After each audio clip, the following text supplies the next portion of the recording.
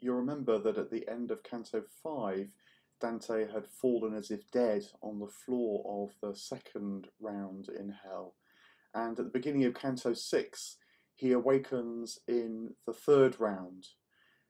Suddenly, he's suddenly there. And I think that this signifies something about how new aspects of reality are beginning to awaken to him. It's almost as if they're already there, but his imagination now is just beginning to be able to grasp that they're there.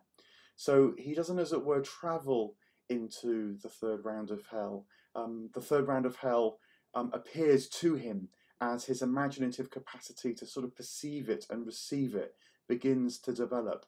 And that's one of the themes in Canto 6, that Dante shows the first signs of his awareness of the depth of reality, that this descent into hell is beginning to work on him and show up to him. He's beginning to become capable of discerning it. Commentators often note how this Canto 2 has a very different tone and feel from the previous one. The canto on love and lust had a kind of high, poetic kind of quality. Suddenly, we go into a much more visceral, guttural, short, sharp kind of poetry. There are lists of adjectives without much attempt to string together in beautiful ways. This is showing us we're in a different kind of state of being as well. And it's underlined early on in the canto where Dante says just quite straightforwardly, "I am in the third round." He doesn't even sort of go into, we then, as it were, moved into the third round. He's saying very directly, and there's something about that directness, that immediacy, which shapes the whole feel of this third round. Immediately they notice that this is a place of sort of relentless rain. It's like being in a daytime storm where the atmosphere goes grey, the light fades, you can't tell what's near and far away, it's relentless, it's hard to tell the time, the sun's disappeared, it's that very kind of wet, greasy, thick deluge that obliterates in a way all boundaries. You're not quite sure where you begin and the world ends. Everything is flowing awash in this water, and that again is a very powerful theme of this third round. It's a kind of state of being where everything becomes a kind of mush, a foul, undifferentiated whole. And it's also an anhedonic place, as we'd say in psychotherapy. There's no pleasure here, no capacity even to know how to receive pleasure. It's grey, there's no sunrise, sun setting, the weather doesn't give shape to the day, you're not sure where you are even, and pleasure sort of dissolves into the wetness around you. It reminded me actually very much of Chris Rare's famous song, The Road to Hell, where he talks about where the river doesn't flow, how it boils with poison, how there's no light, how fear and violence seems to emerge from every pore of the place. This is the road to hell. While in the third round, in hell, it feels like Dante and Virgil are now directly experiencing this. It's called often the round of the gluttonous, but I think that this word is slightly misleading now, because it doesn't, I don't think, mean just kind of gorging and eating a lot. It certainly doesn't mean obesity. I think what it means is something a bit more subtle, and pushing towards this more profound sense of the round is important, because I think that's what's beginning to happen for Dante. He's beginning to be able to see things with more clarity, more understanding, and so push more deeply into the state of things. And I think what this round's really about is a kind of lustful weddedness to the material world, to materiality. It's like the assumption is that life will only be satisfied with more and more material things. Now that's why this round feels so formless or soulless, we might say, because in the medieval understanding, which I think is still a good understanding actually, that pure matter gains its shape, gains its beauty, gains its relationship gains its place in the world, and so becomes a proper ecology. Matter gains that when it's infused with soul. Well, we can tell the difference between things. We can tell that a tree has a certain vitality and a rock has another vitality, where the weather itself has a kind of quality and a character. The sun feels very different from the night. The rain has its own sets of qualities, which brings it alive. In fact, the refreshing rain. Whereas in this third round, all those qualities of the material world have turned to mush, have turned to foulness, and so its life is literally draining out of it. And that, I think, is the kind of key insight into a life which is purely wedded to the material, that actually it drains the life out of it.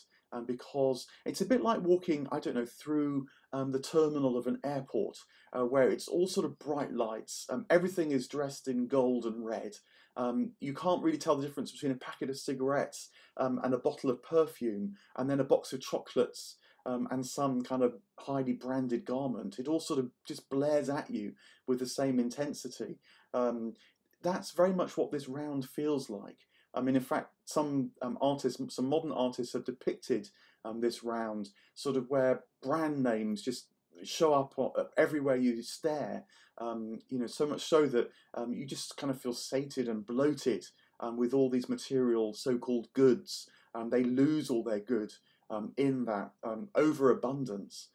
So I think it's that sort of sense of gluttony and being sated, this much more material sense of it, that this round is starting to tease out, starting to push towards our attention as it arises up in Dante's attention.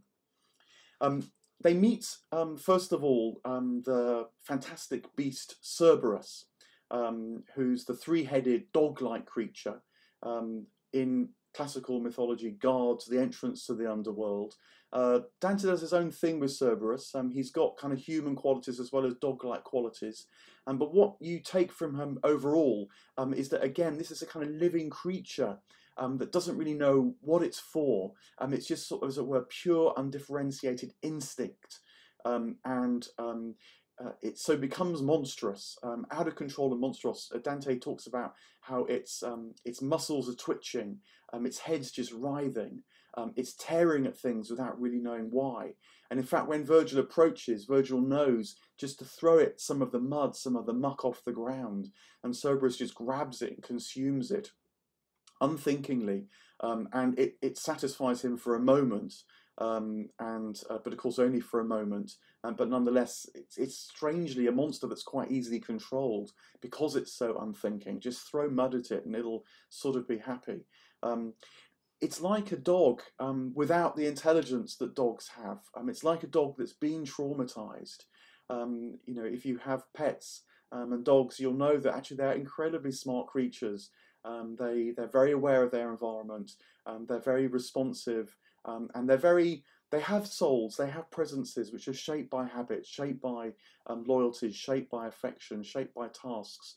Cerberus is like an anti-dog, where all that has gone, that soulfulness, that intelligence, that reason, you might say. We were talking about reason as the kind of harmony and resonance with the divine presence in the cosmos. This third round is where that reason has been stripped away, and all you're left with is sort of kind of sheer living flesh in this dog Cerberus, which is strangely a mixture of terrifying but also easily placated, in fact, because it's sort of dumb flesh, soulless flesh. What's also really interesting is that when they start to notice the souls in this third round, they notice they're all lying down. And in fact, even more striking is that Dante, who has a living body, is able to step on these souls. Now that's actually quite a rare feature in hell. Normally the souls don't have bodies because the bodies have been left on earth. The souls have left their bodies behind. And commentators wonder why in this third round Dante's able to step on the bodies. What is it that gives these bodies substance? And my sense is it's because their bodies, their souls that haven't quite left their physical bodies behind. Remember, we're in this kind of psycho-imaginal zone. where what is psychologically experienced shows up tangibly before you. And I think that these bodies that they have in the third round are actually the kind of echo of their physical body, that because they haven't been able to leave physical life behind, materiality behind, they've kind of carried with them into this round of hell. And so Dante's actually even able to tread on them, such is their weddedness to the physical world. Again, it's a bit like the stories you hear sometimes of hauntings, where the haunting is caused by a soul who doesn't really know they've died, who doesn't want to leave this material world behind them, and so hangs around. Well, in a way, the souls in the third round of hell have left the physical world, but they've kind of dragged it with them too. I think this also explains why they're lying down, as well as being able to be trod upon. And they're lying down because they lack what in the material understanding was known as levity. Now, levity is that which rises up to the heavens. It's the spirited nature of things. It's the soulful life in things.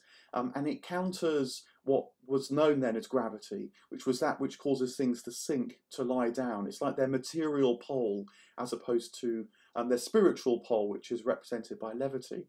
And in a good creative creature, or in a living organism, or even in the world as a whole, it knows, as it were, about this balance between its spirited aspect, its levity, and its material aspect, its gravity, and so it finds its place in the ecological whole, and has its own intrinsic beauty that speaks to the beauty of the whole.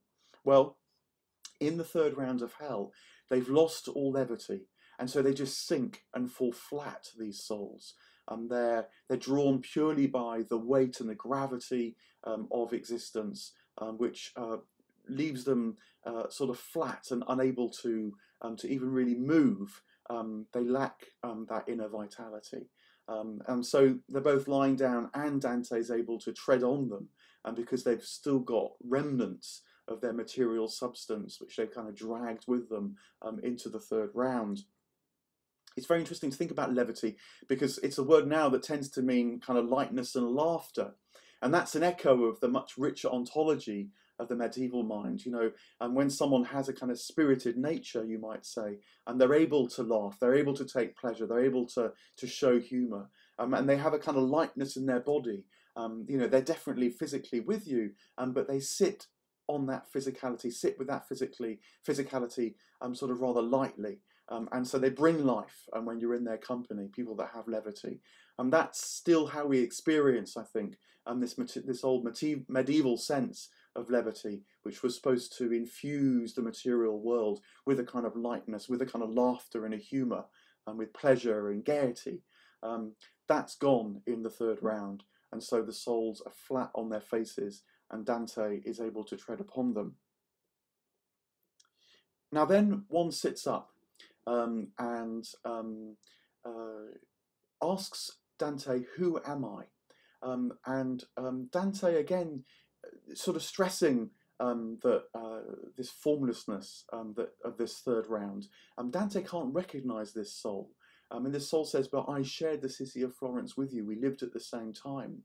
And Dante looks at him, and as it were, even you might say that what gave him his character in life has gone, and so even though his sort of fleshly appearance should be familiar, because that inner vitality is not pushing out, Dante can't recognise who it is, and the soul has to tell him, the soul has to remind him. It's actually a chap called Caccio. I think there's a bit of a kind of alliteration in the name there. Caccio is someone that hasn't been identified as an actual living Florentine. But nonetheless, he and Dante speak. It's very interesting that the first thing that Caccio says is, "Do you remember me?"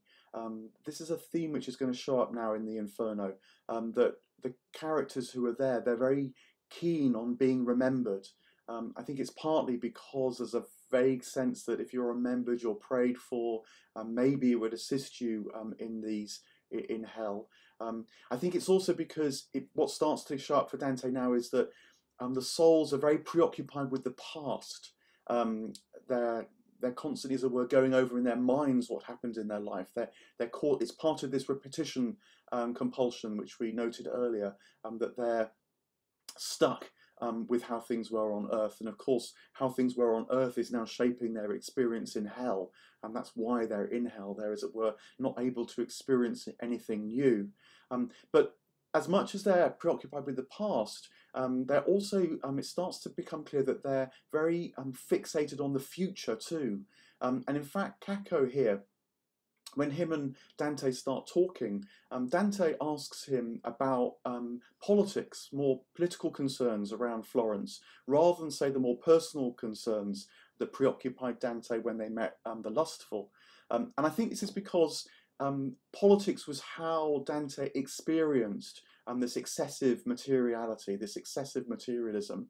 Because Florence had fallen into similarly a kind of undifferentiated state. It had become disfigured itself, much like the souls in hell and in this third round of hell, and Caccio himself have become disfigured. You know, it's a warring body politic, you might say. It's a dishonest body politic. It's constantly grabbing. It's not flourishing. And in particular with this sort of civil war, which is so particularly disfiguring of civic life. So that's how Dante inquires to Caccio about the meaning of this state that they find themselves in. And how Caccio responds is by giving a prophecy of the future. Very interesting that they seem to have a kind of particularly keen sight for the future, these souls, but without being that clear about it at the same time. So Caccio gives these kind of vague intimations that that two are going to fight and then three sons will rise, and it's given in this rather gnomic form that is left rather unexplained in the canto, and people have tried to explain it about the Guelphs and the Ghibellines fighting, and the white Guelphs particularly, which was Dante's side, whether they're going to triumph or not, and they've made inferences to the Pope at the time, who wavered and couldn't decide who to back, which deepened and intensified the warfare. But in the canto itself, this is left unclear, which I think is, again, is part and parcel of this state, that even though Caccio can see something of the future, he can't really make sense of it still. So this sense of bad discernment pervades the whole mood of the canto. Certain qualities do come up though, and again they're perverse qualities. So talk of pride, talk of envy, and talk of avarice comes up. And I think, you know, pride is the desire to possess, to hold on to say it's mine, rather than to experience it as the flow of life. Envy, you might say, is not just the desire to have what someone else has, but to destroy what this other person has if you don't have it. So it has this sort of destructive, dissolving quality, envy. Avarice is the desire to accumulate more and more. It's the mistaken idea that you can enrich life by accumulating more. That too begins to get shown up in this canto. They talk about this, and then Caccio says, you know, that's it, that's me done that's all I've got to say to you. It's as if he becomes a bit sort of exhausted, or he just quite quickly reaches the end of his capacity to converse. And this is a very interesting moment where it says that he gazed at Dante for a moment and he squinted in his eyes and then just kind of collapsed back to lying down, to falling to the ground of the third round. And I think this is Caccio having the briefest glimpse that actually he'd seen Dante, that something new and unexpected had happened in the present moment in this third round, and he was trying to get a fix on it, trying to focus on it, trying to see and understand it, but he couldn't, and so collapses back into his kind of overwhelming nature, which is his condemnation, and so falls back onto the ground. Virgil then steps in and says that these souls will be lying now flat on their faces until the final judgment. And he gives a bit of sort of Hell 101 again, as Virgil often does. He says that the unfriendly judge will come and judge them, and give them their bodies back. And then Dante and him talk about that, and as it were, their pain will intensify. Now, I think that the fact that Virgil talks about the unfriendly judge here is a bit of a clue that Virgil's got something of the truth with the final judgment, but not the whole of the truth. And in fact, the whole of the truth may turn out to be very, very different indeed, because of course the final judge will be the loving judge. And indeed, Virgil and Dante we're told have one of their conversations, which they don't tell us all about at this point. It's one of these secrets, which I think means that at this juncture in hell, this third round, neither Dante the pilgrim nor we the listener are quite able to understand, quite able to really see deeply enough into at this point. And we're being led on the descent as readers too. This is part of our initiation, so that our imagination can open up that little bit more, so that we can see and understand more deeply. Much has begun to happen to Dante in this round. And indeed, we do get the sense by the end of it that he's not weeping, he's not swooning. He does mention a few times he felt like weeping, but he doesn't actually do it. And I think that that's because Dante is beginning to get to grips with what this descent is really going to ask of him, sort of in his consciousness, in his awareness. It's going to ask of him to begin to see things more clearly, not just, as it were, receive the things he's always been told, but to know it for himself, to see there's more subtlety, more wisdom going on than perhaps he'd realised. And he's getting a sense, you might say, of the value of the descent.